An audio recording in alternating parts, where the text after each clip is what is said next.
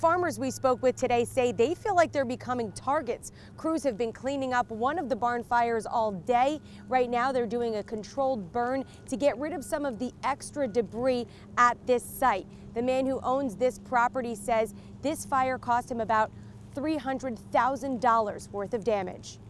An eerie scene. Smoky debris left over from a devastating barn fire. $300,000 worth of damage and 27 cows killed. There's no stopping it. Whenever it takes off, I mean, it goes extremely fast. Farmer and property owner Baron Kiefer was here when the large barn on his Quarry Road farm went up in flames Tuesday. Just to give you an idea of how bad this fire was, look at how the destruction extends all the way over here. And there's still this haze of smoke coming out from the fire, and the smell still so strong.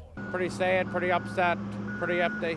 We went all day yesterday, now we're on another day of just going. Also Tuesday, a welding business nearby burned, plus a barn fire Monday and one today, all in Franklin County. And today's fire was another one of Baron Kiefer's properties.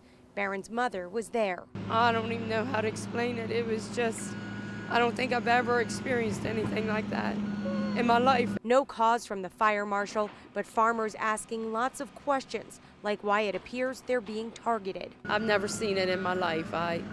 It's just, I don't know. I don't understand why people would do that to other people's livelihood. Not only did Baron Kiefer lose the 27 cows in this fire, he also had more than a dozen cows stolen from him in August. A rough couple of months for this family here. Meanwhile, the fire marshal is still investigating this fire and the several other fires that have happened here in Franklin County.